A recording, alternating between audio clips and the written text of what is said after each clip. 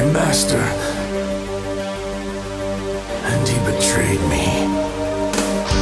Lucario, betrayed and left in the hyperbolic time chamber.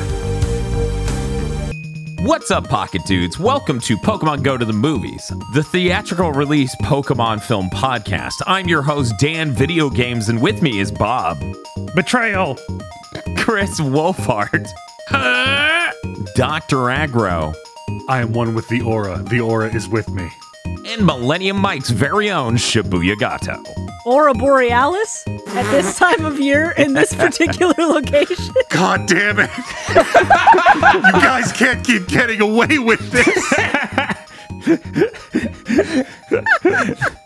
What's this movie? It is just a case that says open and hit aggro with this.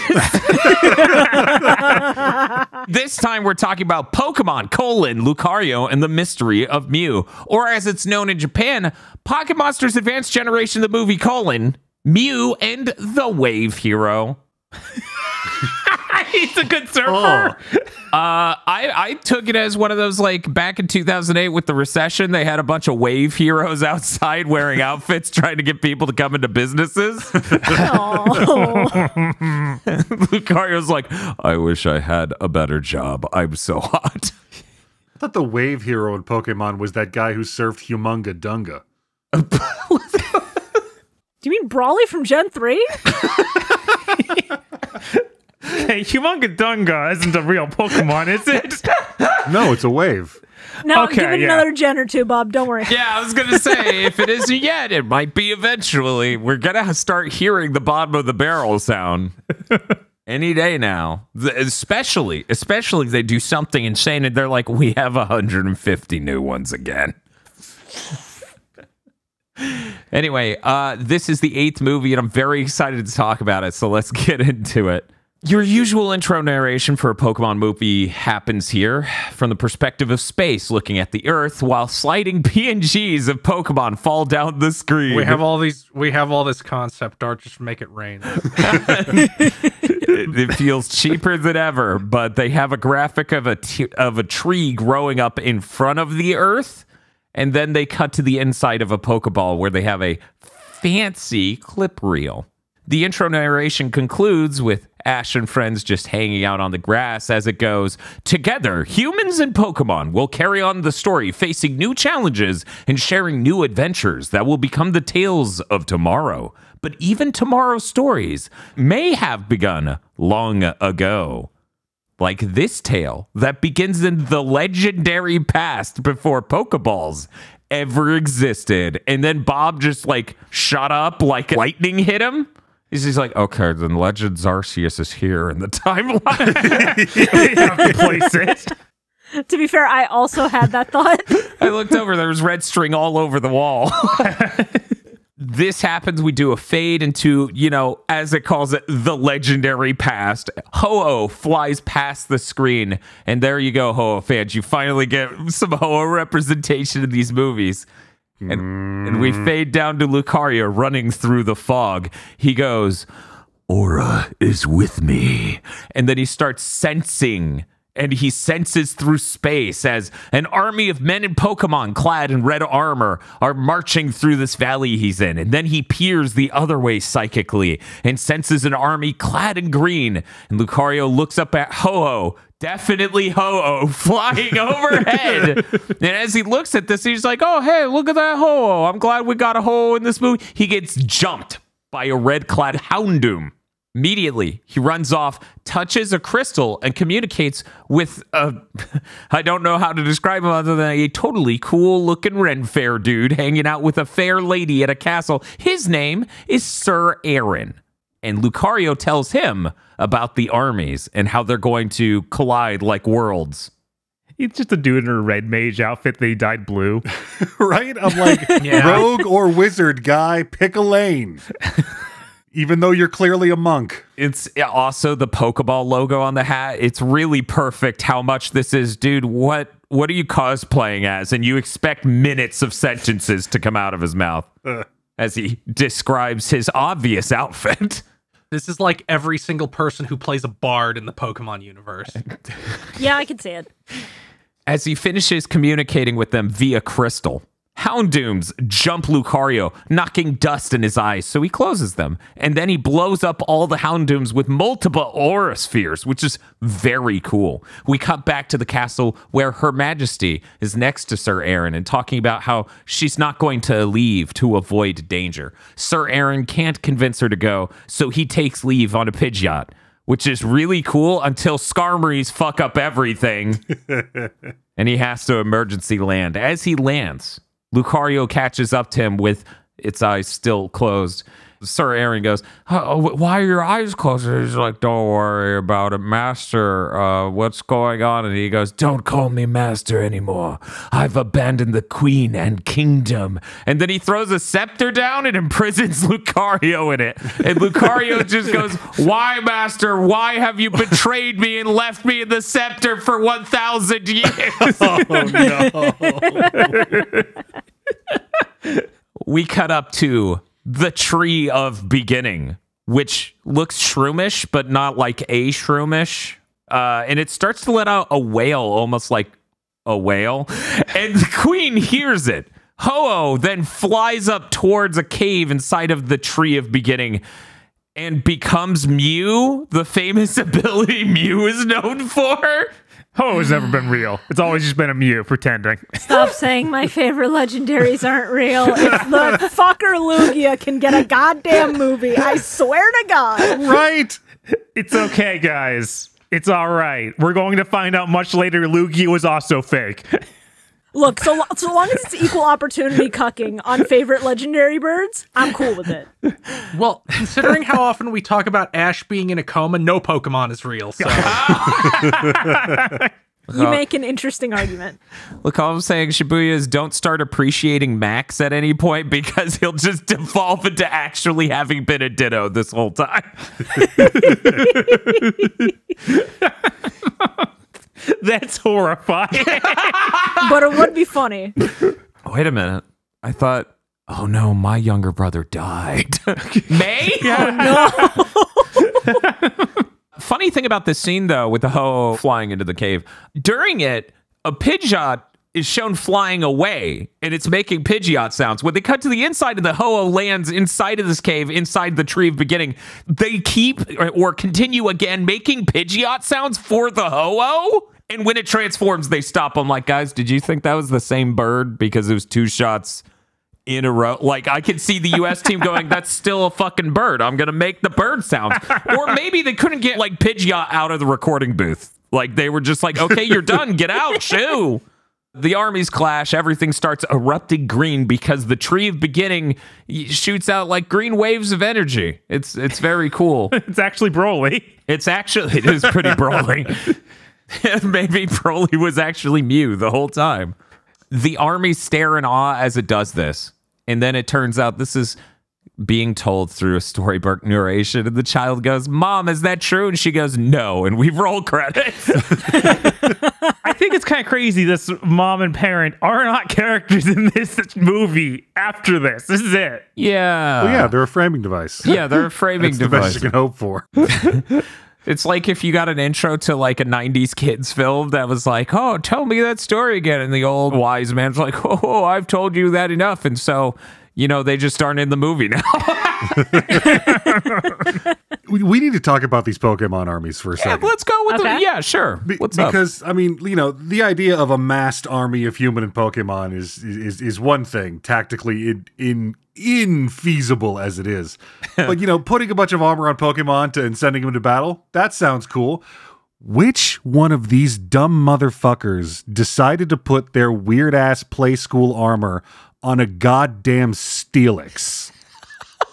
Look, they need to know Who what side wasted it's on. time and resources? Yes, I feel like Steelix, Aggron, there's some in there that really did not need it because they're like literally armor plated themselves naturally.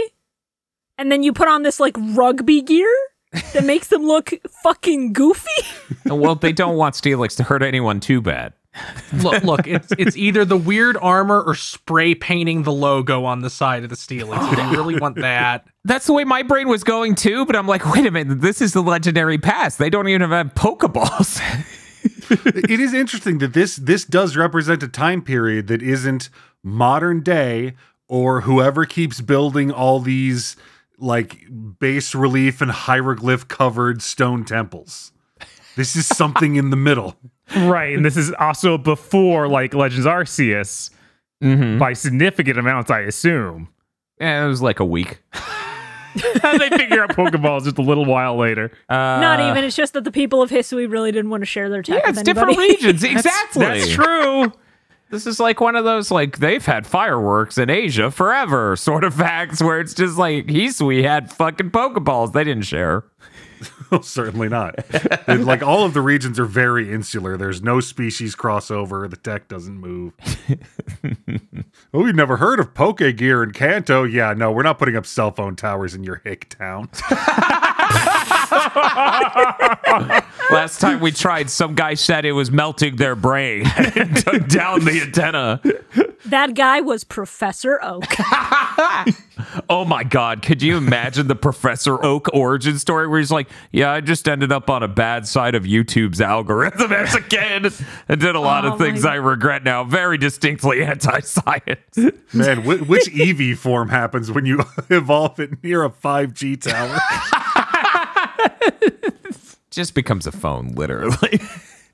Did the intro of this movie have a space shuttle in it? No. Not the intro. Was it not the intro?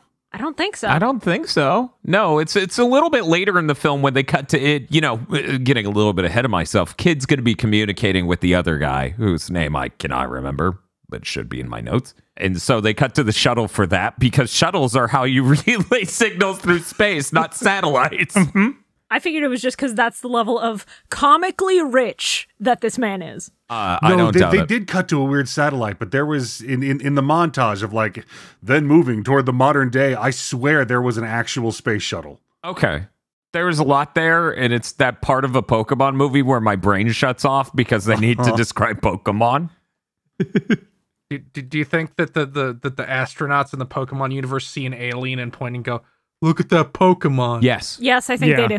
No, I think they're constantly on radio silence because if Rayquaza hears them up there, he's gonna go fucking nuts.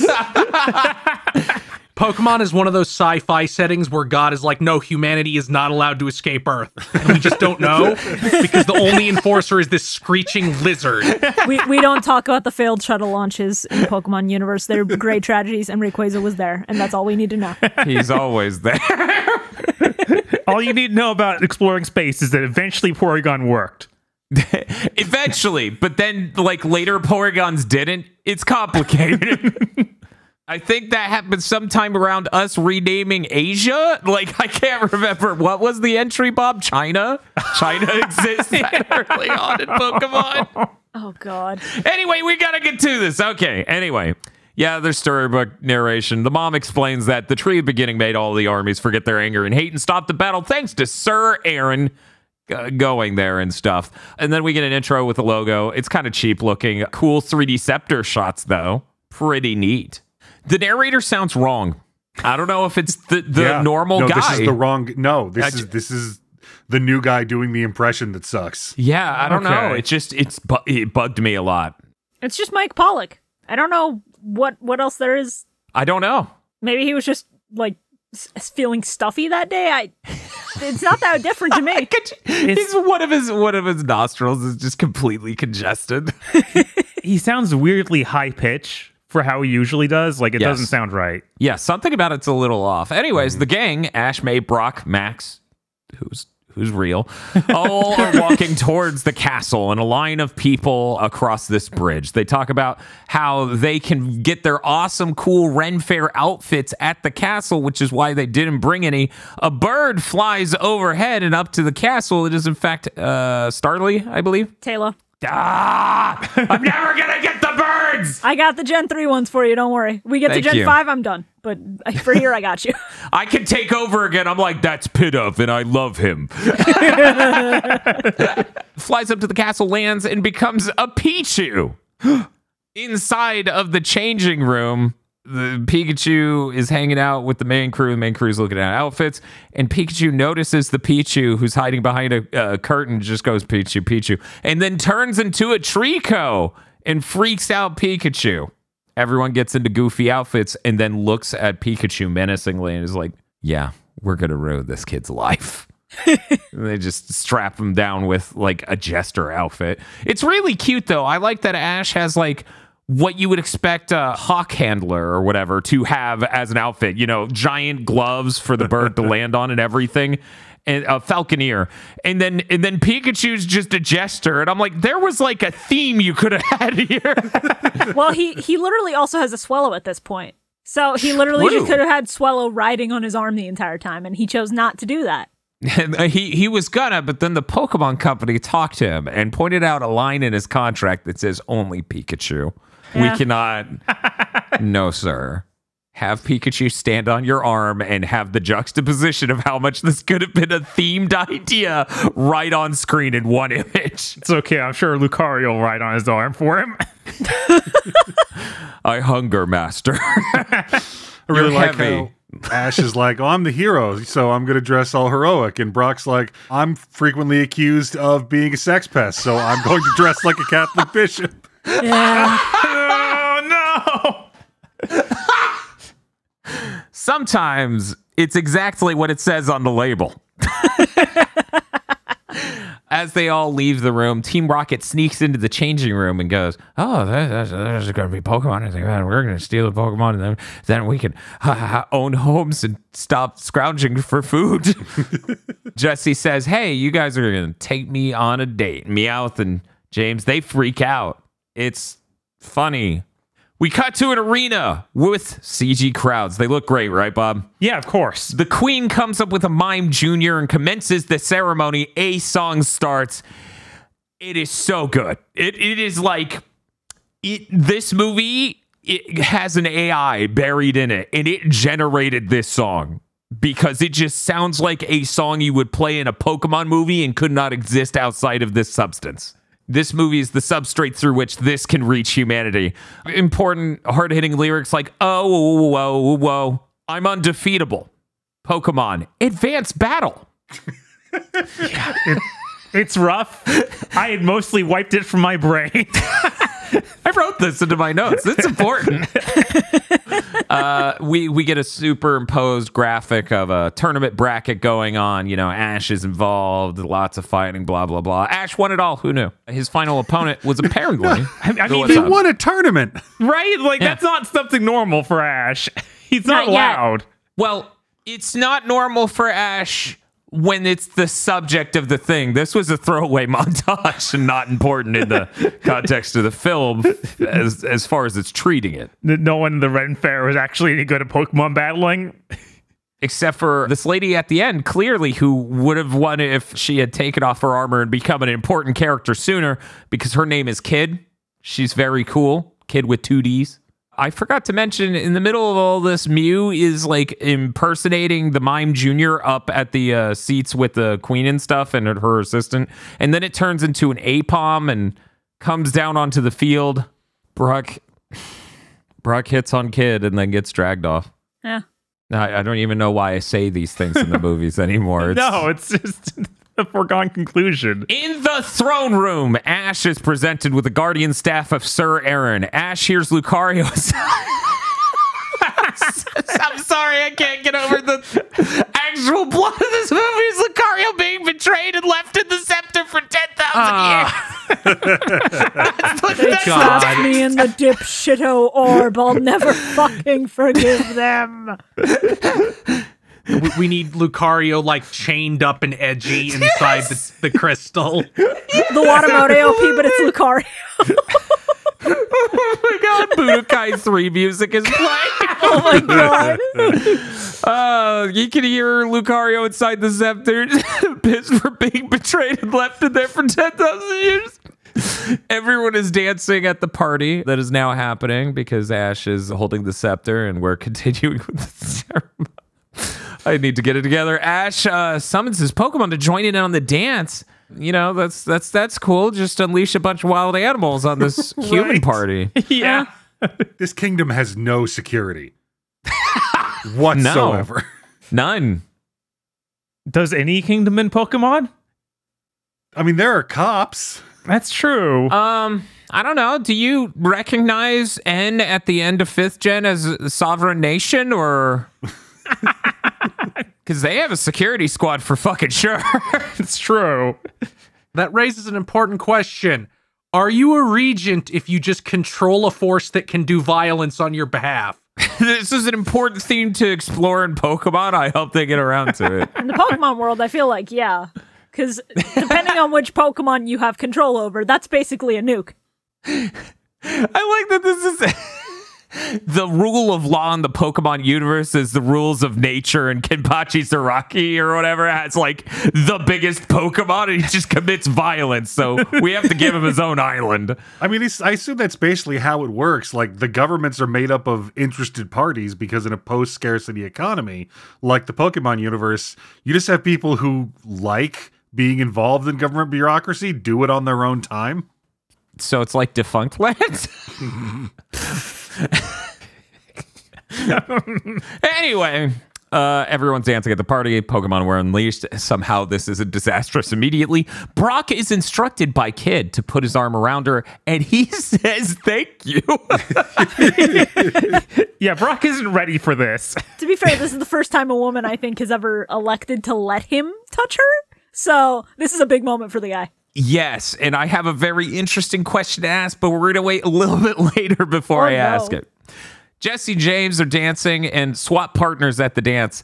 Jesse is picked up by some handsome guy, I suppose, and James is picked up by me, who recognizes him somewhat immediately.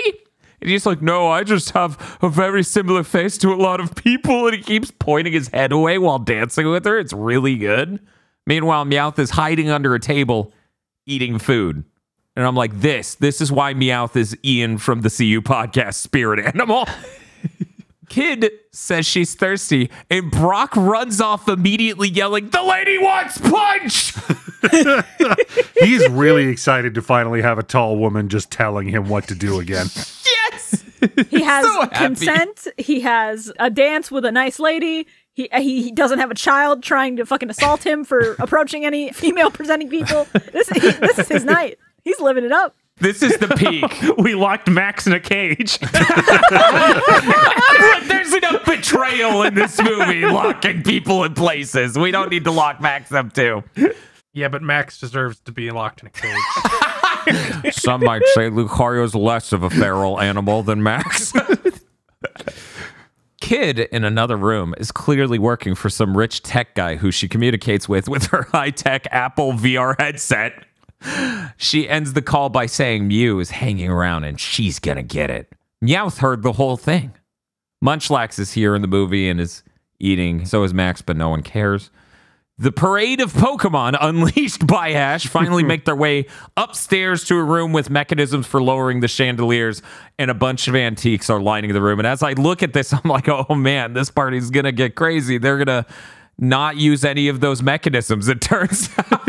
Yeah, I thought for sure the Pokemon were gonna like cause a scene and destroy the entire party, but no, they just hang out with the homages to the other movies. This party had already hit maximum levels of chaotic weirdness because it's got Jesse dressed as a woman and James dressed as a man, and that's just too bizarre for one room to contain. It just felt a lot like, hey, Chekhov, your gun's on that table, and Chekhov looks over, he goes, you're right, and then just walks away. Okay, there's a little bit more I need to talk about before I have to ask an important question. Okay, so Mew is hanging out with the parade of Pokemon, you know, that Ash unleashed, and transforms into a Pikachu, and they all start dancing around. Brock, down at the party, is left holding the punch looking for Kid, and I almost feel bad for him. He just has that look of, where does she go? And he's just going to spend the rest of this party looking left and then looking right while holding 2 cups of punch. Aww. Meanwhile, hard shift to a stolen movie. Kid on the ceiling is literally doing the Castle Cagliostro shit. Yup. It is so exact that I'm like, well, at least they're not doing the goofy run thing because kid's supposed to be cool. Then Meowth does that bit from Castle of Cagliostro, and I'm like, what's going on, movie? Look, we can't make a Pokemon movie without one-to-one remaking at least one scene from a Ghibli movie. Going insane. I don't know who makes the rules, but we follow them here. We follow them to our grave. How are they going to do this 23 times in a row, I ask myself. We're going to watch the live action movie again, Detective Pikachu, and I'm going to go, oh, this is clearly that other Miyazaki film. This is a really deep pull. My Neighbor the Yamadas. Wow. Back at the upstairs dance party next to all those mechanisms no one will touch, Mew turns back into Mew, and Kid spots them using binoculars and sends 2 Weaviles to tag Mew. And I'm like, wow, that seems excessive. Like, Weaviles are wicked Pokemon. The thought of sending 2 of them just to do this is like, you almost know violence is going to break out. Right? Just doing this. Like, enter this crowded room and stick this machine to one of the rarest, most elusive psychic types in history. And yet, she seems surprised when violence does break out, even though she sent 2 fucking Weaviles. She thought they were well trained. She gave them sawed-off shotguns and went, they ruined the stealth mission. Mew dodges gracefully, and the Weaviles start unleashing their ice powers, freezing Munchlax instead of Mew. Pikachu attacks, and then the Weaviles freeze all of the party Pokemon. Kid can't see the battle from where she is and wonders why the hell the Weavile are going nuts, which is so obviously her fault. Mew turns into a Meowth next to Meowth and starts dancing with Team Rocket's Meowth, who's just like, I hope you have a plan. Yes, the plan is for them to kill you. Yeah, exactly. I'm like, I think we both know what the plan is here, Meowth. Max finds the room. Mew transforms and teleports Pikachu and Meowth out of there. On top of the castle, they start falling off. Meowth tells Pikachu to lay off the Poke Block as he grabs him, and Mew turns into a bird Pokemon and flies away with Pikachu and Meowth to safety. Somewhere in there was a really good dance from these 2 Weaviles. Oh, yeah. Yeah, no, there's a lot of really good visual stuff, like, in this bit. Ash is bored and looks into the... I'm sorry, this isn't a bit. I genuinely find it this funny that Ash is like, oh, I'm so bored at this party. It looks down at his Hell Scepter that has an imprisoned soul in it. And then he hears Lucario, who thinks he's Sir Aaron. Ash strikes the pose of Sir Aaron as a part of the ceremony, and then Lucario escapes. Lucario's like, why did you betray me, Sir Aaron? And the Queen and me, but especially me. And then he runs off. Fireworks are going off outside, and Lucario has a vision of the past. Sir Aaron taught him how to use the aura. At this point, I start to become skeptical that this is Sean Schemmel voicing Lucario because I'm not used to him doing anything but a Goku voice anymore. It is really weird that this is him. It'd be really funny if they revisited it now and he just sounds like Goku because Schimmel's like, no, I'm not going to try. Not only is it Goku again, but the audio quality is worse than everyone else's because he doesn't know. Hey, it's me! Lucario stumbles into a treasure room after the vision, and the gang catches up. Lady Eileen, which is the modern-day queen, tries to explain to him that he was betrayed and left in deceptive for centuries. Now in the throne room, she continues to elaborate on what exactly happened. I was so relieved when she said she was like the descendant of that queen. I was fully ready for, Lucario, you're back. It's me. I was immortal the whole time for some reason. And then the tree works in mysterious ways. And then something happens at the tree and she starts aging and fast forwarding. It looks like hyper realistic Akira shit. You cut back to the attic and it turns out there was a fucked up portrait of her up there the entire time that we didn't know. Now it's Dorian Gray.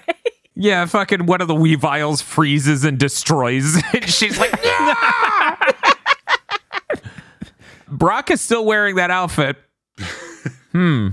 Max shows up and explains that Mew is there. Kid confirms that this is correct. They all look at the painting of Mew in front of the tree of beginning while everyone says they want to find Mew to get Pikachu and Meowth back. The tree of beginning is right outside because that's where it was in the past, and they decide to go there. But Lady Eileen warns Ash that Mew can look like anything and to be careful.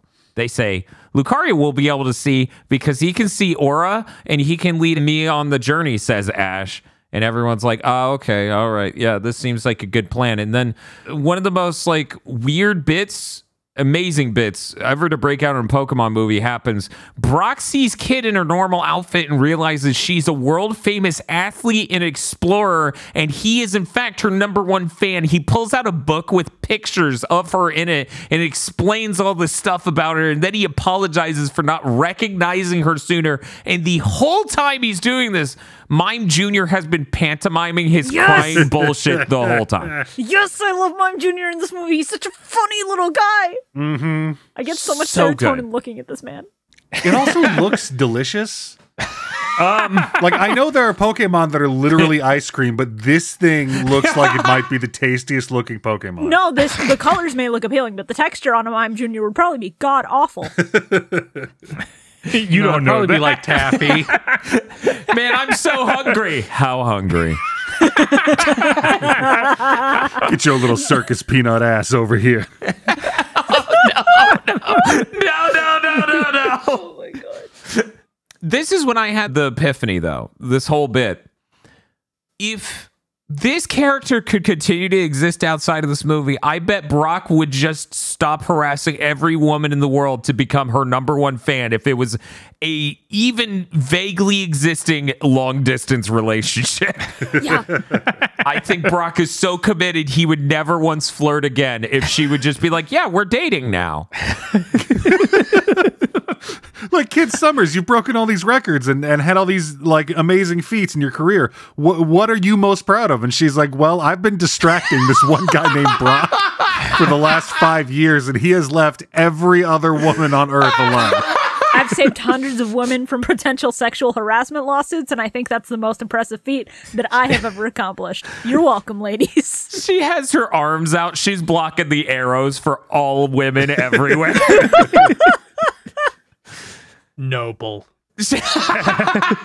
But if only she knew she had the button. She could hit it at any time, but she doesn't know. She doesn't know Brock's history, which I'm surprised that that's allowed. I feel like every woman in the Poke world should know Brock's history. Max just dispenses the papers. Yeah. Hi, I'm Max, and this is paperwork I legally have to give you since you're near him now. Right? Hi, I'm Brock, and I'm legally required to inform you that Ash, you really shouldn't travel with this guy. What's happening? What? He introduces himself so fancy with paperwork every time. Ash enters the throne room at night. It's dark. Lucario jumps him because, quote, he snuck up on me. I feel terrible that I still remember this because it's an AMV hell. Yeah, and you it's the should. only thing from this movie I've seen. Oh my You should God. feel so bad. Lucario says he doesn't have any friends and he doesn't want any because he's a Sigma Pokemon. The next day, they're now in a Jeep following Lucario. Lucario is leading them through the fog and stuff. It is cool. They explain that Lucario can guide them through the fog with the ability to detect aura. Ash has the same aura as Sir Aaron, and Team Rocket nearly falls out of the trunk when they hit a bump in the road. It is very funny. Do you think that Aaron like piped some girl right before he left to do what he did, and he's just Ash's great grandfather? Probably. Do I think Sir Aaron got some? This is now something I'm having to consider. You have to consider, did that outfit help or hinder that? You also have to consider, does aura control extend to other activities? Because maybe that helps. Yeah, maybe. I don't think we see this dude without his hat on in this movie, but he was drawn with it by Ken Sugimori, Yeah. and I think his hair is wild. Oh my God. Yeah, Ken sometimes hair is just an explosion on these characters. It's just a comic bow effect. I mean, he seems to be one of the most respected men in the kingdom, so I imagine he wouldn't have that much trouble. He's almost got like a, what is it, Jotaro thing going on with the back of his hat. He does. Yeah, he does. Where in this sketch, it looks like it could be his hair, but it's not. Anyway, elsewhere, Pikachu is asleep in a basket of leaves that is clearly inside the Tree of Beginning as Meowth starts messing around with a bunch of toys lying around, because I guess in this movie, Mew is like a rich kid. Like that Mew is the kid with the Neo Geo. Yeah, they talk about how the kingdom just gets toys they know Mew will steal. It leaves them out. Yeah, the queen literally has a conversation at one point saying, yeah, Mew shows up during the festival sometimes and just takes shit. You know, it's fine. We let him. He's a quirky little guy. We used to have 5G coverage. Used to. You see the tower like tilting off to the side of the Tree of Beginnings. It's about to fall off. The fucking legs are sticking out of the side at a weird angle because you just shoved it in a hole. Oh my god.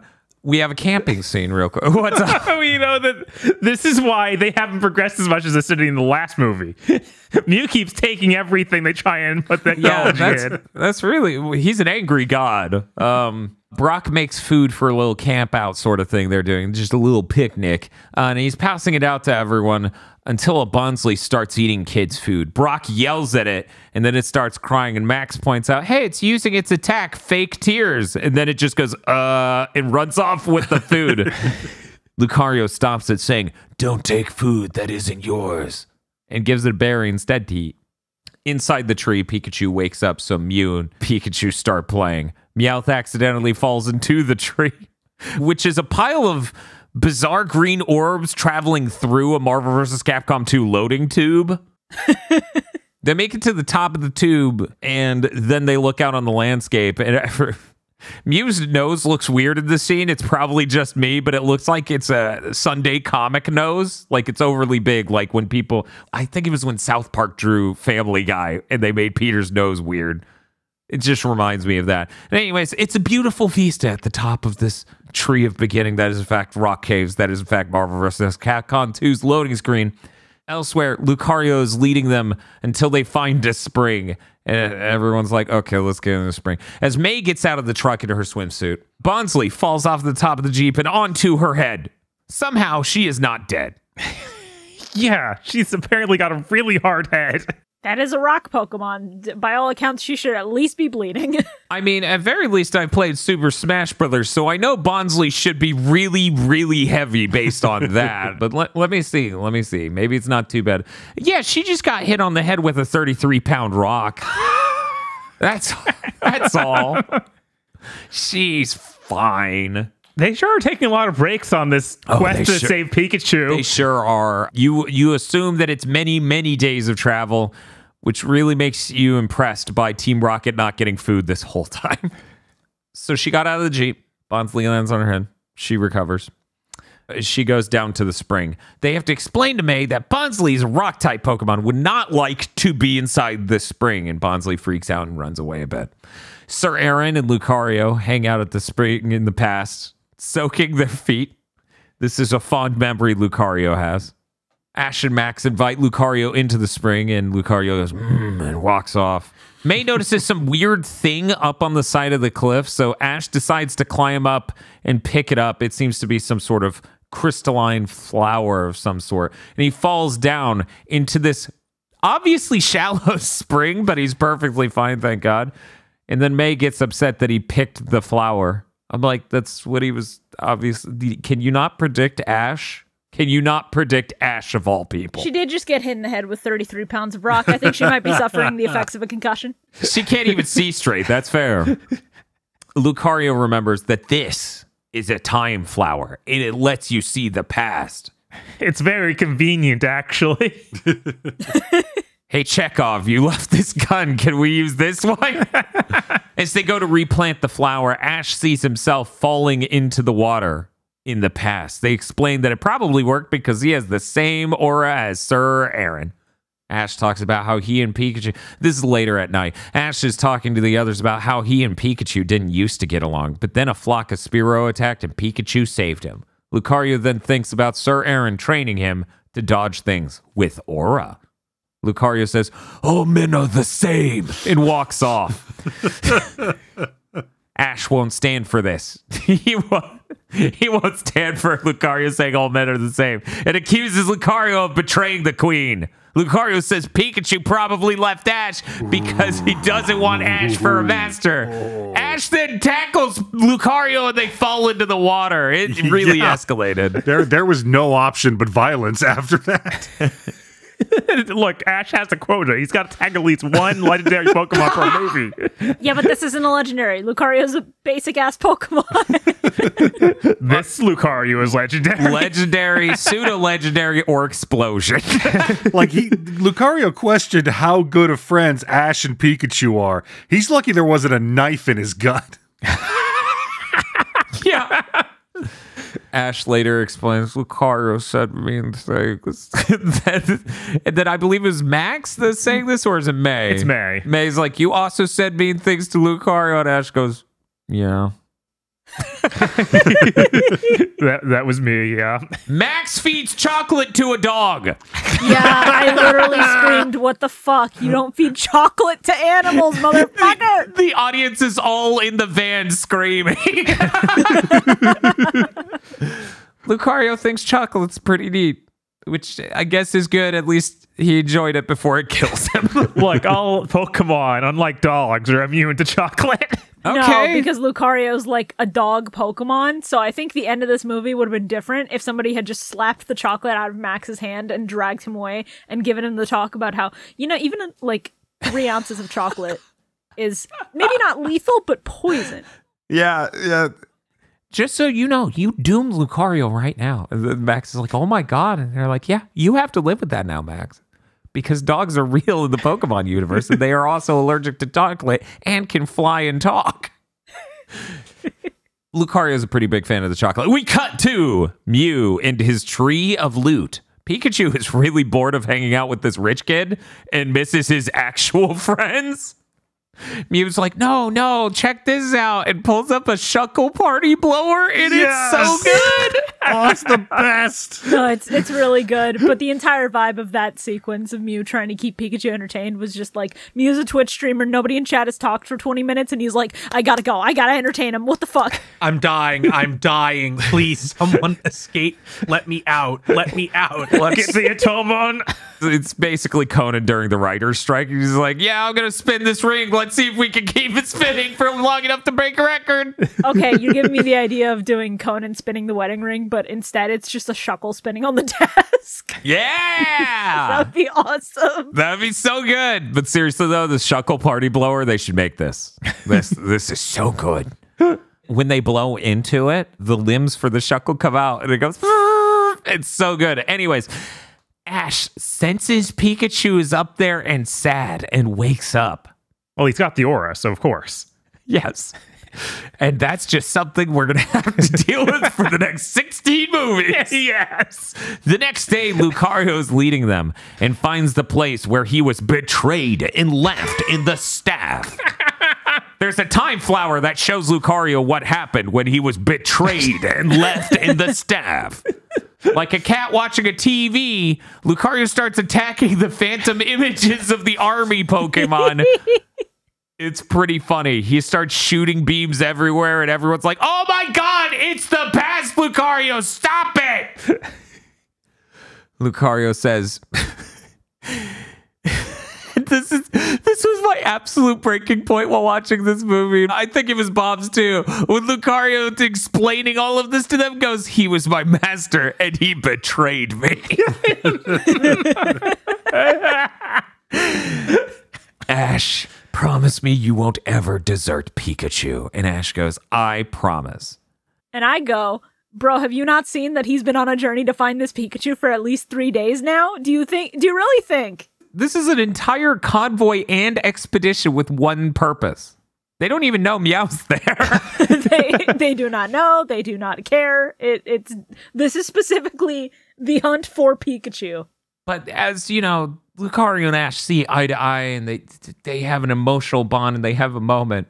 They sense something, and it's fucking Regirock who just starts wrecking shit. Yeah.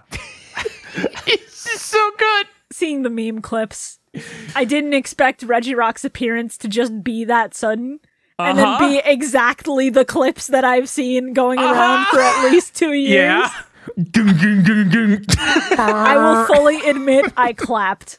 I clapped out of my mind because things are finally happening in this movie.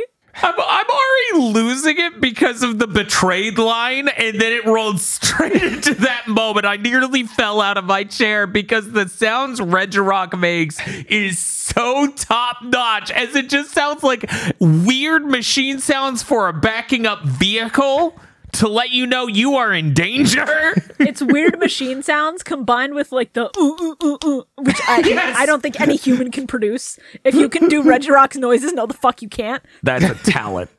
So good.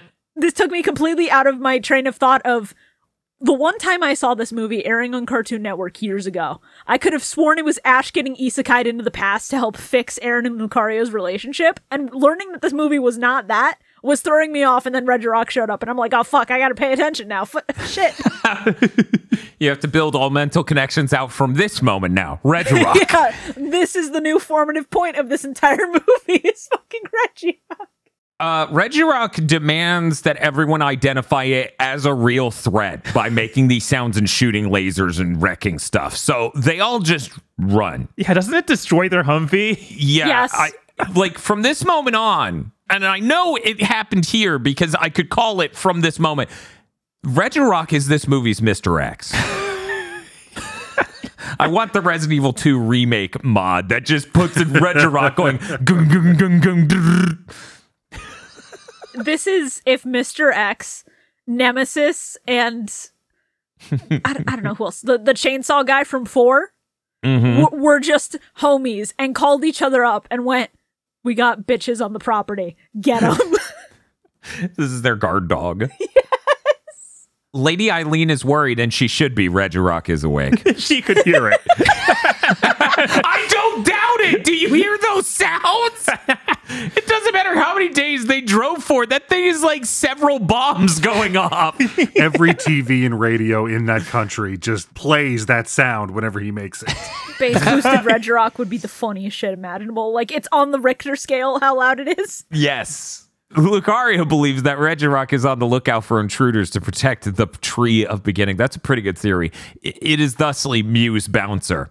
They make their way inside, and inside the Tree of Beginning has some real ending of Scarlet and Violet vibes. And I was like, oh, this is dope. I literally said it felt like Area Zero. We have a bunch of Pokemon here, which I will attempt to name. I think all these are right. Lileeps, Cradilles, or Cradilles. I don't know how it's actually said. Nidorinos, Renas, Lidibas, Staravias, Armaldo. Yeah! I was like, the best part about Armaldo, every time his name pops in my head, I go, that cannot be his name. And I look it up just to double check myself before I say it out loud, because Armaldo should not be the name of a Pokemon. That should be the name of a dude. No, Yeah. it's funny. Shout outs to Armaldo. Love you, little man. Armaldo and his evolution, Eric Andre.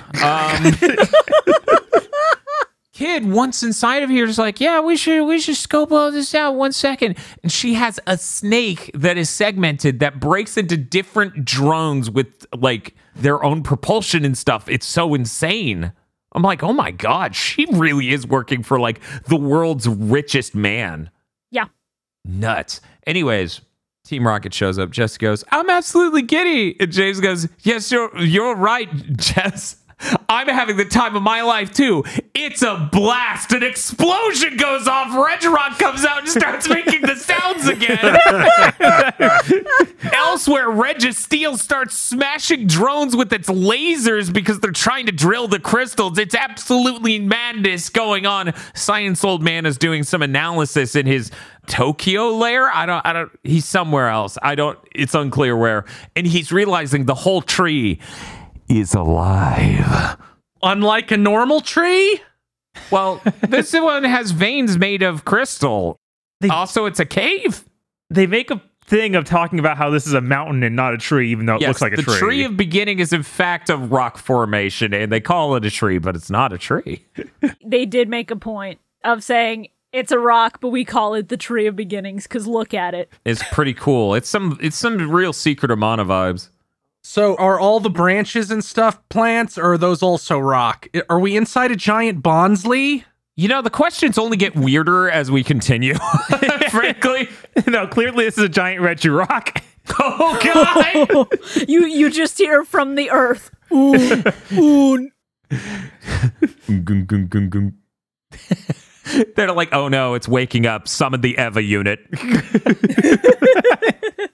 Ash runs out of the cave to see how far up the tree they are and starts yelling to Pikachu, who wakes up and runs over to look at Ash.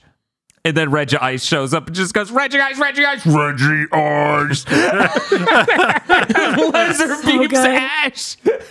I did not realize contextually these moments would be so infinitely funnier than just seeing the clips isolated. Yeah, I thought this was going to be in the series, and we wouldn't just be assaulted by it in a movie. Right, I had no idea these were movie clips because this movie's kind of low budget, but like this is insane. It's just busting loose every second. Anyways, Reggie Ice tries to laser beam Ash after making that amazing sound. Lucario tries to defend him from Reggie Ice, and then they run. This is so great. Team Rocket gets chased out of a hole in a cave by Reggie Rock and Reggie Ice, who start blasting. Eventually, the crew comes across a narrow rock bridge and runs across it very fast before Lucario destroys it behind them, sealing the Reggies on the other side. They seemingly are safe. We get a shot that apparently these crystals all throughout the tree beginning are in fact consuming the drones. And guess we got to talk about it. Then they become a molten Cradley and eat Jesse. Yeah. Yep. And then they become a molten Amistar and eat James. It's fucked up, too. It is, but Yeah. you know, as soon as they said the tree's alive and I see blobs flying around the veins, I'm like, white blood cells, let's go. And then he says it and I'm like, yeah, no shit. You sure did telegraph that. Chekhov's gun was on the table and you grabbed it without hesitation. Shibuya's just like, mitochondria is the powerhouse of the cell. Let's go. Yeah, and hey, fun fact, the only time we see Kabuto in this movie is as a fucking glob. I'm so mad. Because you get Omnite and Amistar, and I'm like, where the fuck is my guy? Where's my little man? Yeah. He's nowhere. I think it's James that starts this thing where like, oh no, I'm being eaten by a red jelly. I'd better pick one Pokemon to survive and say goodbye to as I'm digesting. I think that's his only other Pokemon at this point, though. It's so crazy. Yeah, this movie, everyone just starts, anytime they're getting eaten, they summon their Pokemon to just say goodbye. And I'm like, wow, I thought the last movie was a horror movie for Pokemon. Jesus. Right. It's the fact that the Pokemon won't be attacked because the tree doesn't see them as a threat, but also the fact that you really insist on giving this much trauma to your Pokemon as you're dying. Thanks. Way to go, kid. Yeah, at least they escape and they're not, betrayed and left inside the Pokeball for thousands of years. Yeah, because where's they get Wobbuffet? eaten with their clothes and all, so that the Pokeball is gone with whatever they are, so they could be dead too. Yeah, but Wobbuffet is stuck in the glob. Jesse didn't even have the decency to let him out. Maybe no, she knew. Wobbuffet's still in the trunk. Wait, I when can it only exploded, pray. uh-oh. Wait a minute, that's not good. Maybe Wobbuffet's using that Shuckle party blower over with Mew, because Mew was just like, you're a funny guy. I think you can hang out. The gang starts freaking out over Jesse and James being eaten, but then the Reggies appear behind them and Lucario tries to blast them away. Kids start sending footage to the old man scientist, whose name is Banks, by the way. My notes now say this. And he says they're like white blood cells, like Shibuya just said. So it thinks we're some kind of disease. I believe it was kids saying this, and then Ash, for some reason, or Max goes, speak for yourself. And I'm like, damn, rude. I think it was Max, because Max has made a point of being like incredibly savage in this movie. Yeah, I was gonna say he's pretty fucking savage. I don't know what his deal is. So, how many of these Pokemon movies are going to like revolve around the defense system? I think so far, we're at half. Half of these have involved the defense system in some form. You have to like not make it anyone specifically's fault. It helps to broaden the blame and make it a system that's a problem, because Pokemon's all about taking down the system. Yeah, we can't get to the end of this movie and like kill Mew. Get revenge. Gives Pikachu the handgun. I mean, couldn't we though? Agro, are you telling me you want a Pokemon movie to copy The Last of Us 2 instead of Ghibli? Is that what you want? Look, people die in Ghibli movies all the time. Yes, but you want a revenge plot is what I'm specifically saying. Actually, I think an ounce of prevention might have been worth more than a pound of cure in this case, but we'll get there. The molten forms try to eat Lucario, but then they stop. Kid says, I guess Pokemon aren't considered dangerous before getting lasered by Regirock. Right? Yeah. Ash tries to defend against the Reggies with Corphish and Grovyle. Then they run. They should have, like, goaded them into fusing into Regigigas, which is useless. Slow start lasts the entire back half of the movie. Yeah, slow start doesn't kick in until the credit. Yeah, they're going to get all the way back down to like the second floor, and that's when Regigigas finally gets to fucking move. He just crashes through the ceiling. They're like, oh shit. So there's a bunch of running through holes and stuff. Main gang and Pikachu and Mew and Meowth, and they're all running through these caves. Molten forms fly past Pikachu, Mew, and Meowth.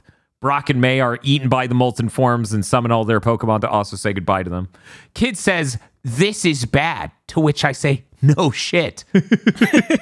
Look, sometimes you're at loss for words. Pikachu yells and Ash runs off on his own towards the yell. They're across a chasm from each other with crystal branches being the only connection. Ash tries to get across but is blown off by the tumultuous winds. That doesn't stop him from trying more. And as soon as he gets his footing, he keeps running across these crystal branches on angles that look like the Sonic CD intro almost. Grovyle, Corphish, and Lucario can do nothing but watch. Pikachu is blown off the branch, and Ash leaps to grab him and then realizes, wait a minute, I don't have a plan now that I'm holding him, and starts to plummet towards his death. Luckily, though, Kid saves him with a hook shot, because she had the hook shot in the earlier scene because we needed to do the Castle Cagliostro thing because they're just not going to stop picking at that part of my brain. Mew and the whole crew gather around Ash and Kid. Regice shows up, beeping at him aggressively. They run away into a chamber full of crystals that has direct sunlight coming in from above. Registeel grabs Lucario, and then molten forms eat all of the main human cast. None of the Pokemon try to save anyone from the molten forms. Not one. Didn't they try and pull Ash? No, Ash's Pokemon did. Until Ash is eaten, proving that all other Pokemon hate their masters. No, they're just not as well trained as Ash's elite Pokemon. Oh, okay. He's that good of a trainer. It's not they all really do hate everyone else. Mew picks up Ash's hate. Pikachu gets upset. Mew starts to glow green, lighting up all the crystals in a green glow. And then the entire tree of beginning, the humans, are all returned to where they were. Why do you think we were set free, they ask. Because Mew realized that queuing is wrong. This is the realization that Mew only has after seeing the, 10th human consumed by the molten forms that all these Pokemon's had? Yeah, so it's unclear if they were dead and brought back to life or if they were in the middle of a digestion process. They were inside of the loading tunnels. But yeah, there was not a single shot of it was instrumentality. Right? Right, yeah. We didn't get a single shot of them actually in the tunnels like Meowth was. Mm-hmm. We just did the implication that maybe they're probably in there. Probably.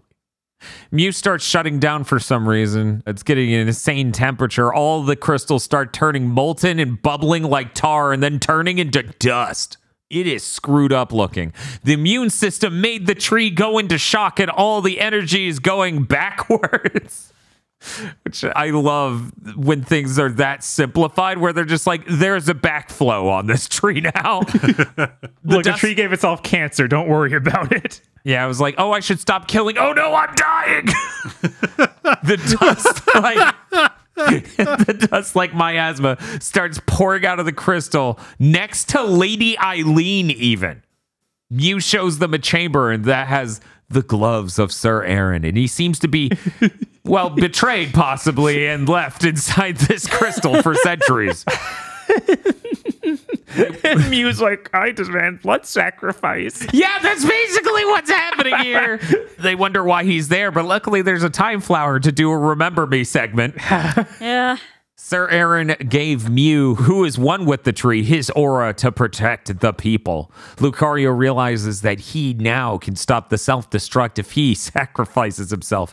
Ash is going to help, so he puts on the gloves. He uses his aura with Lucario to power Mew to juice up the tree. And then Lucario shoves him away and says, "Leave the rest to me, Ash. The aura is with me." And that was the one line in the whole movie that sounded like Sean Schemmel. And then he like puts 2 fingers on his forehead and teleports to King Kai's planet with Mew. Everything is fine now. The tree's restored. Mew is better. Kid has to explain to Banks that tourism is really not a good plan for this tree. They should probably just not talk about it. Lucario is pulsing and eating it on the ground. Then he sees another Remember Me tape. Sir Aaron talks as he dies to Lucario, who can't see him and is nowhere near him, and explains that he had to do this, and he apologizes for making Lucario the sad. I had to trap you in that crystal in my staff to prevent you from coming here and being trapped in this crystal. Hopefully we'll be together again someday. You are the dumbest motherfucker in the world. Yeah. Lucario is sad, and Ash tells him he proved himself. Then he turns into sparkles like Kyrie Kingdom Hearts. The crew leaves, and Ash has to explain to Max that Lucario had to go be with a friend. God. You know, somewhere upstate. Brock says, "It's hard to believe that Lucario's gone," and Ash goes, "No, its aura is with me." And epic music starts playing, and then the subtitle says, "Eric Stewart's We Will Meet Again" plays, and I'm like, wait, Eric what? Stewart? Eric Stewart. And then Bob goes, "That's Brock." That is looked it up, Brock it's and Brock James and Squirtle. Yeah. Yeah. Yep. And I'm like, what the hell's going on with this And I movie? pointed out that this song sucks. Oh no. Yeah, he cannot sing. Yeah, it's bad. No surprise, though. There are a ton of shots in the ending. You never know which one of these movies is going to have a ton of shots and none of them have like impact, or like it's going to be one of those where there's a ton of shots and then one of them stabs you. Most of these will not be described, but one of them is the main cast riding in like a cable car down a thing. What do they call those again? We actually couldn't remember the thing. A funicular tram? Sure. Yes, that. Anyway. And then they see Kid leaving in her Jeep, and Brock has a meltdown inside of the car that you can't hear because all you're hearing is the music, and everyone else in the car with him is just staring. Yeah, they don't want any of that that's going on. He's like, "I have to go back to my ways again." She could have changed me. They show Kid now at a completely different location because it's in fact the edge of the Rock Spire area from the Jirachi movie, and the couple from that movie are farming on the edge of it. I lost my shit when I recognized, and I quote, "the great douche and his wife." I had to pause, and I had to rewind, and I had to be like, that looks like it, but oh my god, the purple hair, it's them. Yeah, I was like, wait, oh my god, but and then I had to back up to show Bob because I'm like, I cannot believe this movie's just inserting this shot.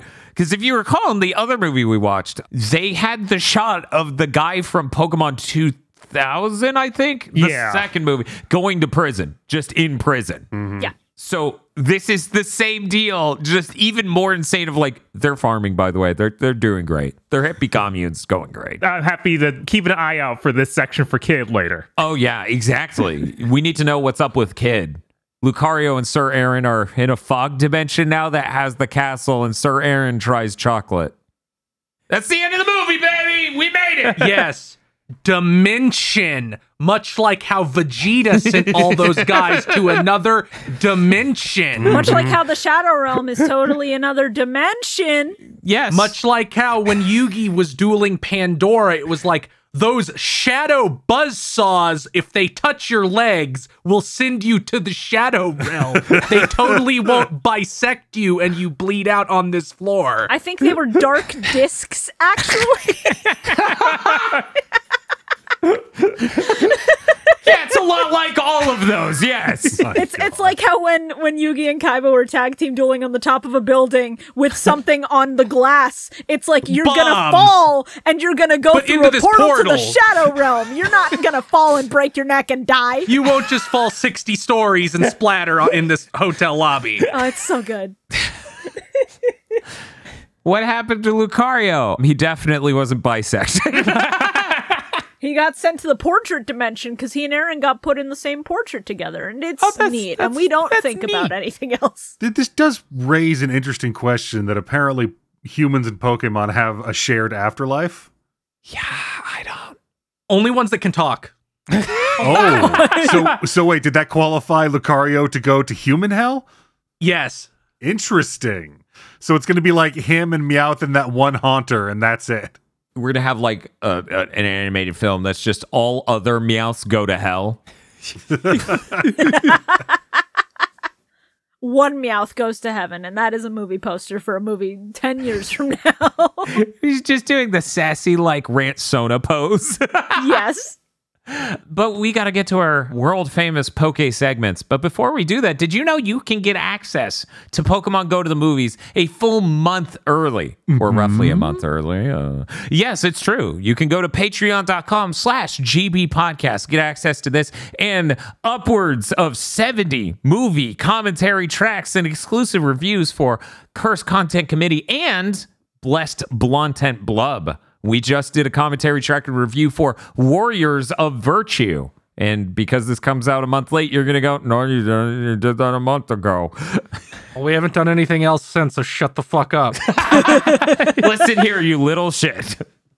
Anyways, you can go get that for only $5. It's a fantastic deal, and it helps us produce content like this because all of our hosts are fairly and equally paid. That is patreon.com/GB podcast.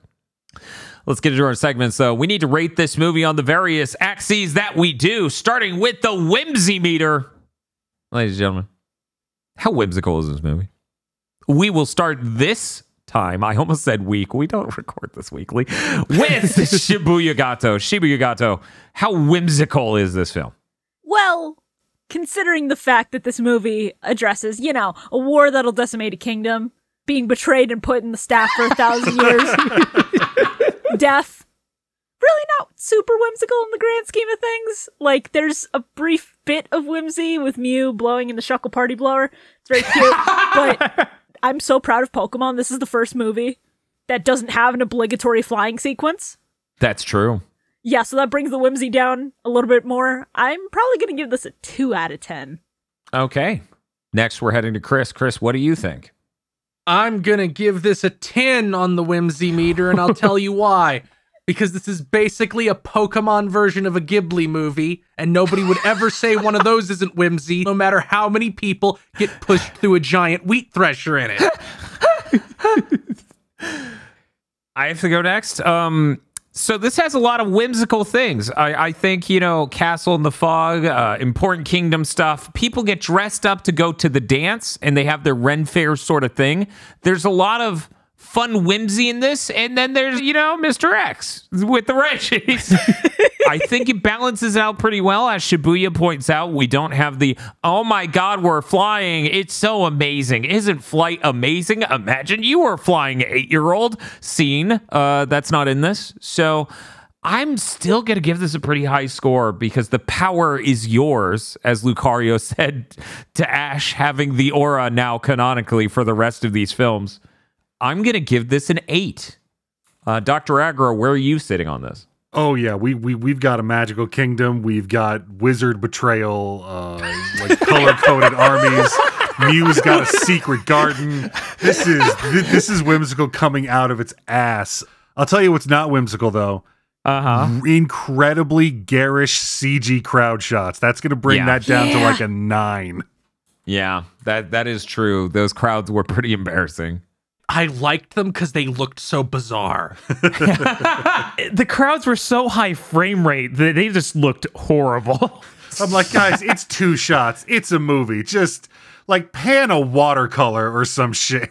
For that first bit, my eyes were already glazing over when there weren't Pokemon on screen, and then you give me the crowd shots, and I'm just associating to protect myself. You're like, oh man, this song is so good. Pokemon Battle Adventure Next Generation. Whoa, actually. whoa. Hey, Bob, what are you thinking? I definitely side more with Shibuya here because they literally have the main cast melt in this movie. Yeah.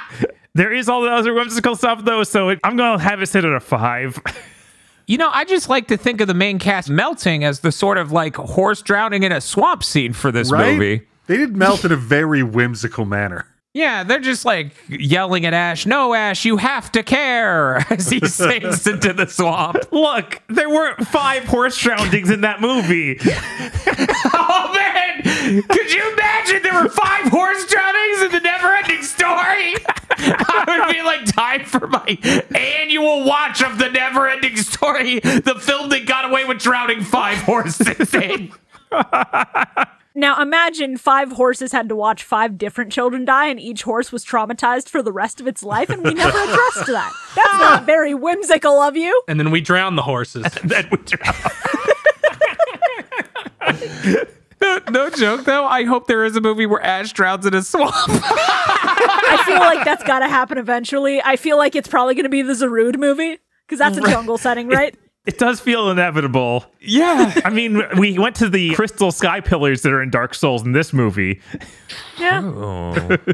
I can't wait for the next movie when Ash stumbles into a solid wall and goes through and has to go down the fucking roots to the bottom of the tree. Well, we're moving on to our next segment, which is the Dex check. How good is the Pokecast this time? Oh, God. Oh, no. I forgot about the part where I have to read them all. Get to work. Okay. Cut to Dan drowning in the swamp of Pokemon. No, Dan, you have to stop reading. You'll dry.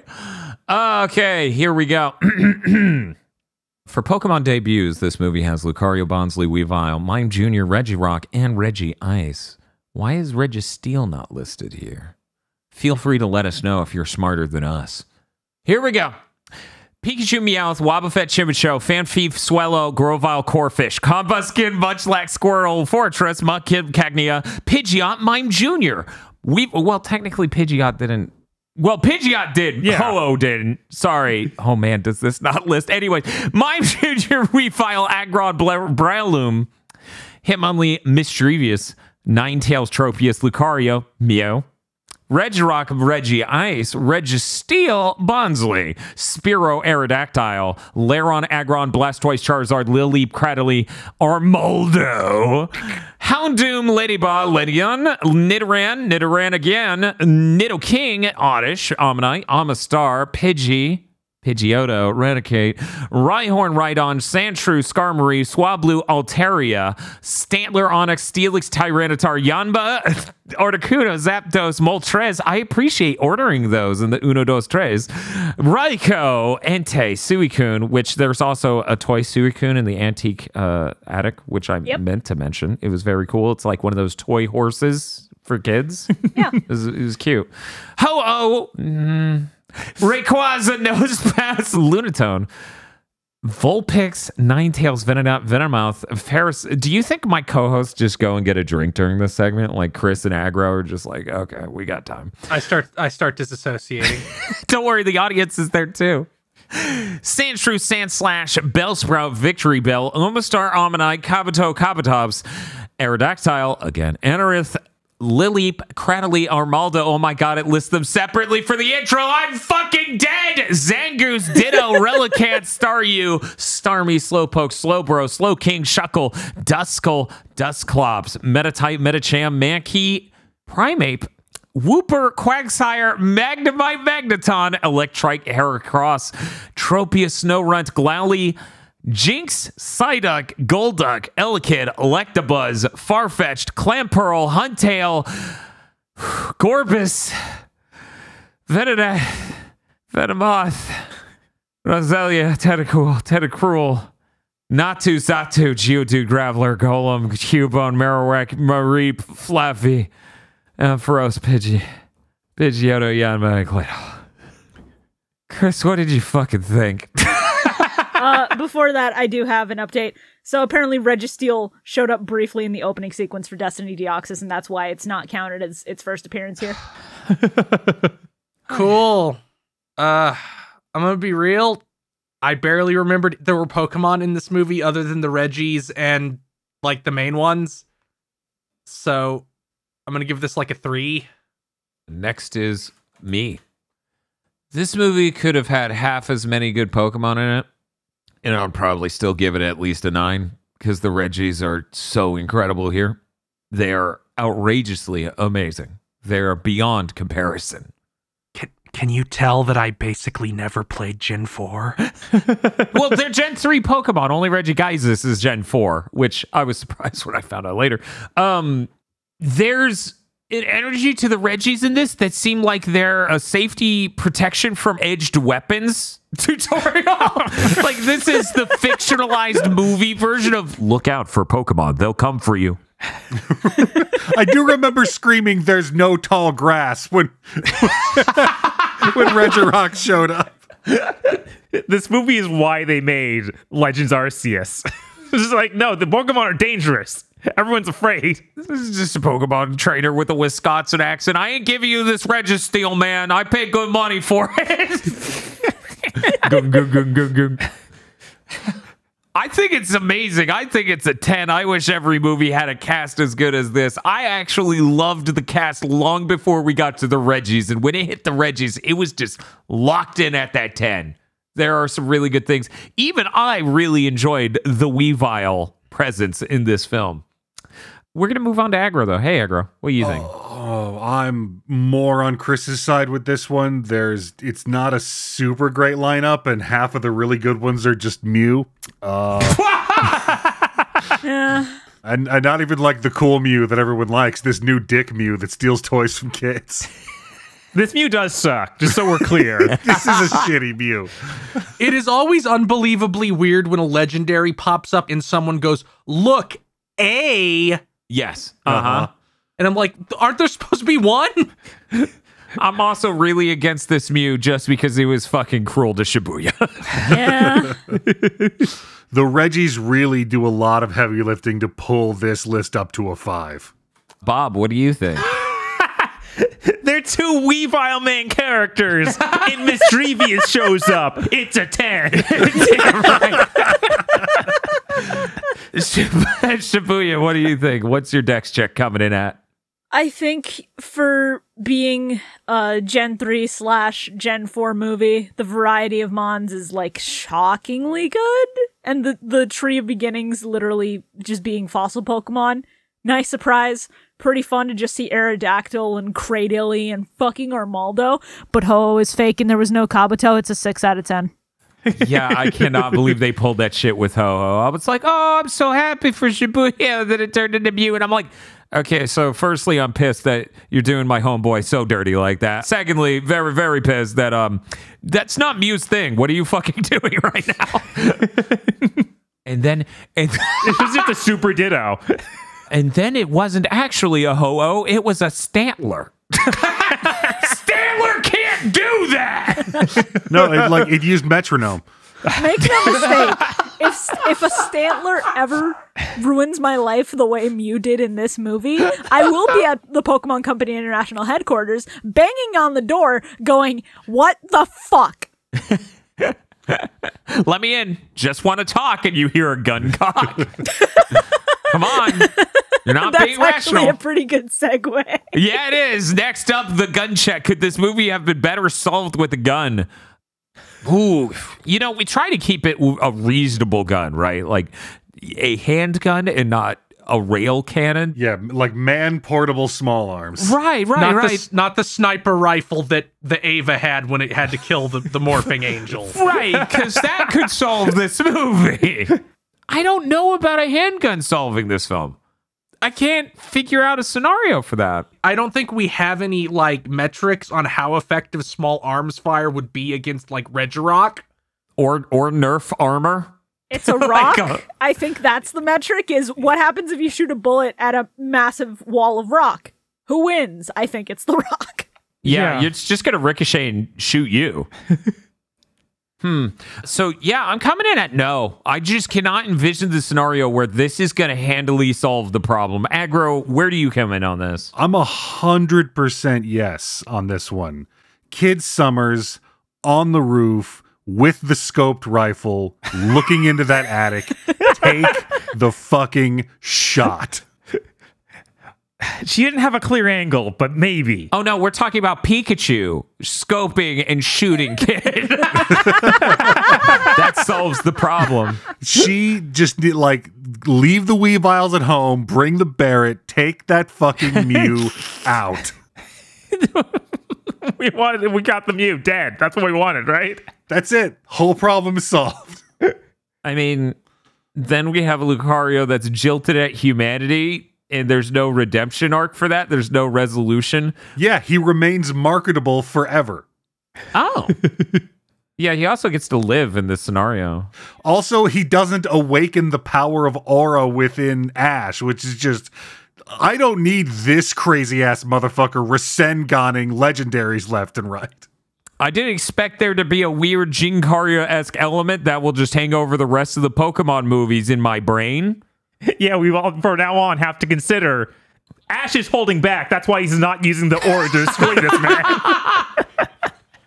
We have to consider that later on, when he gets his Greninja to Poke Evolve into a totally unique form just for him, that must be a reflection of his aura power. That's true. There's also the fact that in classic shonen power scaling, when someone's gone as far as they can go, what do? Transformation! His aura is just that. He's just going Super Saiyan. I want to see Mystic Ash.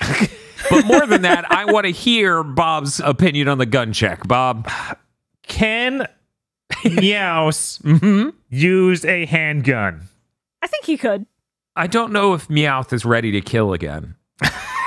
Are you kidding me? I think Meowth is the Pokemon who's most ready to take the shot. I do not think Meowth can pull a trigger with his giant fucking ping pong ball fingers. But he does have The nail. extendable claws. Ooh. That's true. And they are strong because they can do Pokemon attacks. And Or- Pokemon attacks are strong. His tail. Oh. He could just unfurl his tail and pull it as well. All right, so I think that he can take the sneak shot at Mew while he's not looking. Now, will that kill Mew? I don't know. I really like that between my theory on Aggro's opinion and then Bob's theory crafting here, we have two Pokemon with guns in this one room and Max comes in and they just toss him out the window. Yeah. The humans must never know.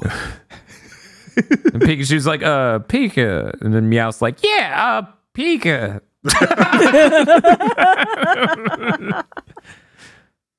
So is it a yes? I guess it's a yes. Okay, all right. That's all right. We're gonna head to Shibuya. Of course, this is the assumption that Meowth will just kill Mew because of the even thought of being transported away with them. Yeah, Mew's like, I'm Mew. And he's like, no, you aren't. The thing is, Mew, I feel like it's a psychic Pokemon. It would sense it, it would use Protect, and just, get the fuck out of there. It would teleport. The Reggies would shake it off and then just rip you in half. Mm-hmm. The tree cells later on in the movie are just globs that would absorb bullets, and there's nothing you can do about it. I don't think any kind of firearms could solve this, just because of the nature of firearms, unless you have it, directly a centimeter away from Mew's head. It's not dying. Yeah. And then whatever tried to shoot Mew to death will just get teleported outside several stories up and dropped. Yes, exactly. Mew doesn't even need to try to kill. Totally accustomed to it by now. Yeah, for Mew, killing's just like breathing. Mm-hmm. So Shibuya, you going no with me? I'm going no. Okay, Chris, you got to be our tiebreaker. No. Oh, okay, well, shit. That was fast. We now move on to the most valued Pokemon segment, because I assumed that Chris was not going to elaborate. There was nothing to shoot. Mew is the first psychic Pokemon. You think Mew isn't constantly surrounded with a skin-tight AT field? A gun isn't going to do shit. Right, yeah. That's what I'm thinking, too. Anyways, most valued Pokemon segment, MVP. Man, Aggro gets to choose first. That's Aaron's Pidgeot. Hands down. It gets Betrayal Wizard where he needs to be, under constant assault from flocks of Skarmory and other anti-air fire from this army of Nerf LARPers. Never complains, never dodges, doesn't even get like a cool line or a send-off. He's just, he is a warrior for the working day, and he makes this whole story happen. Our unsung hero. Bob. It's Grovyle. Okay. Why is that? Every time we see Grovyle and Corphish together, Grovyle is carrying Corphish. Oh, yeah. To each new segment. It's amazing. Yeah. He helps so much. Shibuya, what are you thinking? I'm going to argue Corphish because at that point in the movie, you're dealing with, these Pokemon are experiencing emotional trauma watching their trainers die. They are having to run from the tree's defenses. They're having to run from the Reggies who are out to get their asses. And then Corphish, hero that he is being carried by Grovyle. And then when he is running, he's going, Kurufu, Kurufu, Kurufu, and he's lifting my spirits. That makes him the MVP for me. Fair enough. Chris? I'm going to give it to Bonsley. Because every time the voice actor barely tried to do a Pokemon voice to say Bonsley, the movie just lit up for me. I'm glad you get it. Pokemon can be so powerful. They are capable of so many things.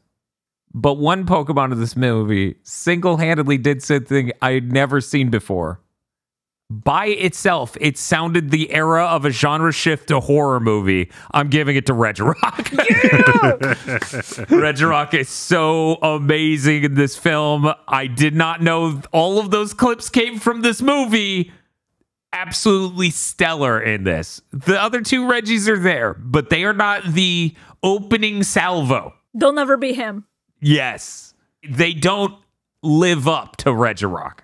And who could, frankly? Right. After this, it's like, I'm not scared of anything. Except Regirock again. Oh, no, he's back! Bob, you get the first pick on the most important segment. The one that this entire podcast hangs on, and everyone understands the layers of nuance of irony and referentialness with it. Is Ash in a coma? This is a movie where Ash gets superpowers. I feel like I have to, I'm obligated to say yes, absolutely. Bob's like, no, that's actually science. All you have to do is tap into the Christ consciousness layer and then stand along the ley lines. He has a fever dream about all his friends dying. Then he gets superpowers and everything's fine. Shibuya, how do you feel about this? Is Ash in a coma? I think he is, because if aura is a manifestation of a person's life force, and Ash's is very strong, this means that his connection to the dream is becoming weaker and weaker. He is this close to waking up, and Pikachu being stolen away from him is also because the doctors are trying harder than ever to get him up and awake. The tree's antibodies trying to pull him out of the dream, and the Pokemon are trying to cling to him, trying to keep him stuck here. He is hanging on by a thread, but he is in a coma in this movie. Okay, well, Chris, what do you think? Team Rocket are barely relevant to this movie, it feels like. Most of the time they're in a trunk. But on the other hand, Ash does get superpowers. I'm gonna say that the tree, he is in a coma. The tree wants him dead. It is trying to pull him to the other side of the coma, where he dies. Okay. Oh, this is dark. Lucario knew and saved him. He's like, we can't let the darkness take you yet, Ash. I hate to sound like I'm a contrarian here, but there's nothing in this movie but science. As long as you tap into there are 4 quarters to the earth, okay? And if you tap into the ley lines of the Christ Consciousness Network, you too can unlock your aura just like Ash. I didn't see anything outside of the ordinary. This is all just normal science. I'm going to say he's not in a coma in this movie. I can't wait for him to get his Bonkai in the next movie. That's going to rule. No. But then he shares it with another kid. Oh, no. Oh, no. We have to kill him. It's going to be that kid from season 1. That That Ash kid drowns was him in a Tracy swamp. Sketches. Oh, no! That kid should be in prison. Aggro, what do you think? Chris is 100% right about the tree representing death. This entire story is Ash battling a guilt complex manifested from him realizing that Pikachu is a manifestation of all of his feelings toward his dog, which he lost in the same car accident that put him under. Lucario is the memory of that dog surfacing, which is why as soon as he comes back, Pikachu has been taken away from Ash. And as he at first reacts violently to Lucario's presence, even though they're so similar, he sort of comes to terms with the fact that, yes, this was something that he had that he needs to let go, along with his survivor's guilt from being the only one who survived the accident, even in this sort of halfway in between state that he's in. Well, that puts it at everyone but me is wrong. So we're going to move on to our next segment, RCS Ex Machina. How big are the plot holes just so the movie ends on the status quo of the show? Shibuya, what are you thinking? This is just another town we've never seen before. This is just another one-off area. Nothing really gets fucked with. And they go to Poke San Francisco or whatever by the end of the credits. So I'm gonna have to give this like a 2. Because like the only thing that really changes is that like Kid is out there in the world meeting the Jirachi Wishmaker cucks, I guess. And that's it. So, you live like this? Chris, what do you think? On a scale of 1 to 10, how convenient is this? 0. Ash walks out of this movie with superpowers. We just now have to consider that for the rest of the franchise. Well, that's true. It's very not convenient for me. I'm going to have to legally stand on this bracket here. You must give it a 1, though. Oh my. Okay, 1. Holy God, though. It really is not convenient that Ash just ends the movie by going, and this will be the case forever. Maybe when they were making the movie, they assumed that people would be like, well, the gloves, or will let him use the superpowers, obviously. So he can't do that ever again. He left the gloves there. I don't know. He activated all those time flowers without the gloves. He did. Yeah, that's how he channeled it. That's not the only thing that let him use it. Yeah, that just helped him interface with the crystals. Mm-hmm. Obviously, he can do that at any time, which is how he's going to use his aura to build a wish board and wish Misty back into the series. I'm also going to have to give this 1. I would not say it's convenient to deal with the ramifications of Ash has an ancient soul full of aura in him. That's really a lot to deal with. Possibly the least convenient baggage to deal with moving on from any of these films. That's the reason we don't see Ash's dad. It's the Ghost of Sarah game. Oh my God. Oh no. Aggro, what do you think? Well, I mean, like, yeah, Ash is never going to mention this again. Like, we find out that chi magic is real and learnable by humans, and this doesn't affect the rest of the series. Would that not result in a high number in this category? You're going to regret your words and deeds, and when in movie 18 he joins in for a fucking aura sphere with Lucario, and we go, see? It was real the whole time. He's not forgetting it. It's like if we found out in this movie, like Ash shot someone with a gun, and he's like, I'm always carrying. That's some shit we have to bring into every other film. The pistol is with me. I'm not going to be able to handle it when he uses the fucking family Kamehameha against Darkrai. Yeah. In one of the later movies. Right? Any moment, man. But yeah, no, like the story of this movie proves that a lot of things are tangibly real that probably shouldn't be, and everyone is just going to act like it's not. I'm going to give this like an 8. Bob, where are you coming in on this scale? I agree with most of you guys, but like, it seems like they've just left a lot here. Like, left up in the air. Yeah, he absolutely has superpowers.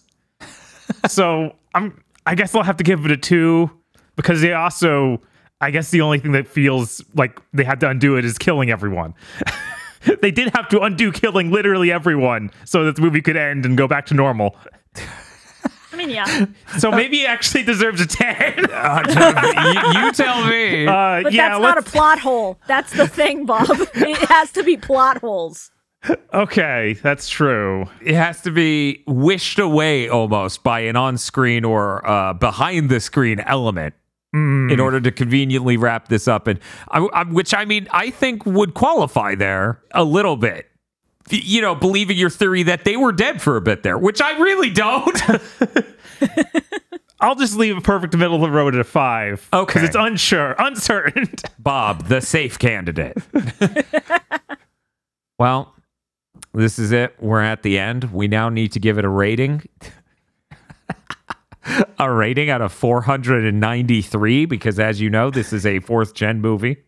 This is a great system, and I love it. I love every time I get a comment. I'm upset, I think. First off, in the rating for the movie segment is Chris. Chris, where are we coming in at? I thought this was pretty good. I always love when these movies just make up the weirdest fucking shit.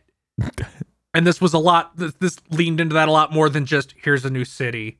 Or, we introduced a new character whose motivation is that his pants fell down and Team Magma all pointed and laughed at him. Yeah. So I really like that. Ash getting superpowers is stroke-inducing, and there was a lot of good Pokemon sounds, so I'm going to give this a 412. Ooh, that sounds really high. Let's move now to me. I thought this was great. There's something really amazing about the background art in this movie. Like, when you don't get those shots with terrible CG, you actually get some really good painterly looking art in a lot of places. It's a super neat look. I loved, as I said earlier, the Pokemon representation here. And my God, Regirock rules. Incredible movie. Very interesting shift to horror near the end. Interesting ideas. And it's not a direct replica of a Miyazaki film. It is just part of one for a little bit. I'm going to give this what I consider a pretty high score of 429. Next is Aggro. This movie, it had everything. It had a cool story. It had a wizard. It had side characters that showed up and did things and were there for the whole movie. I honestly just had a great time with this insane story where Ash gets chi magic and then pretends he doesn't have it forever. This is getting like a flat 450 from me. Nice. Bob. Yeah, I think that this movie was really great. The middle of it's a little weak. Like, I feel like it hits a bump there after they leave the kingdom. And it kind of feels like we're filling time and seeing lots of flashbacks. No, that's a concussion, Bob. But then once we get to the tree, this movie goes crazy. Yeah, it does. So I'm going to give it like a 415. Are you? Yeah. You sound uncertain. That might have something to do with this number scale being madness. Bob's numbers aren't going to make any sense without... Like, at the end of this, I should just go, okay, Bob, you need to rate all these movies out of 10, and it won't match up at all with the numbers again. No, of course not. Don't worry. Next, we're gonna do a series on Mega Man Battle Network, and I'm gonna give you a complex formula you have to figure out. I'll just play it like Tetra Master to that point and be like, this number looks cool. You're like, you can't trick me. None of these numbers matter. Shibuya, you're the last one. What score are you giving this?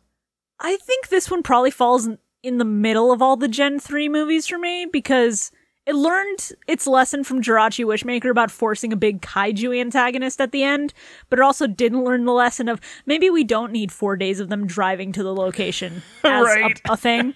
Yeah. Some of the plot points felt kind of forced, like the time flowers. I knew exactly where it was going, and they were just so blatant about it. And the Reggies, I wish they had been established earlier, because it's very clearly, this is our last Gen 3 movie, hurry up, we need to put all of our legendaries in there, put the Reggies in. As good as they are, I think if they had been telegraphed at all in that little storybook sequence, then it would have been fine. And this isn't even taking into account how they did my boy Ho-Oh dirty. I'm trying to leave that bias out of this particular segment. Yeah. If the Reggies had been better integrated, I could probably give it a higher score, but as it is, I'm sitting around 395 for it. Okay. Well, plugging that in, this is a bunch of numbers, and I get to see both those numbers and what they actually translate to. This is very interesting, audience. I will not share it with you. Anyways, thank you all for listening to Pokemon Go to the Movies, number 8. Wait, I want the Japanese name. One second, we're doing that one. Mew in the Wave Hero, which, by the way, lost an award at an American Anime Awards. It lost Best Anime Feature to Final Fantasy VII Advent Children. Yeah! Boo, that's so wrong. No, that's funny. Yeah, I had a stroke when I read that on Wikipedia. I'm like, excuse me? That's awesome. I love anime. I do love anime. I gotta tell you, Advent Children goes up like 3 points if a Regirock shows up. Oh my god. Can you imagine if instead of the Bahamut they fight in the middle, it's just Regirock? Oh, that would be so good. It just erupts into the middle of that town and everyone's like, what the hell is that? As it goes dung, dung, dung, dung. Barrett's just got a tiny Registeel for a hand. Oh my god. Not everyone has prepared a new slogan for Pokemon Go to the movies, so we will in fact test out our new ending slogans next time. For this time, we'll see your balls next time. The executive producers for this GigaBoots video are Esme, Ely Broyles, Spaceman Spiff, Red Blaze 27, Brendan O'Sullivan, A Reminder for Symphony of War, Cooper Tank, Very Best Plot, Iconic Bane, and Rado. Thank you very much to our executive producers. And also these guys. If you want to become an executive producer or normal patron, head on over to patreon.com/gigaboots today.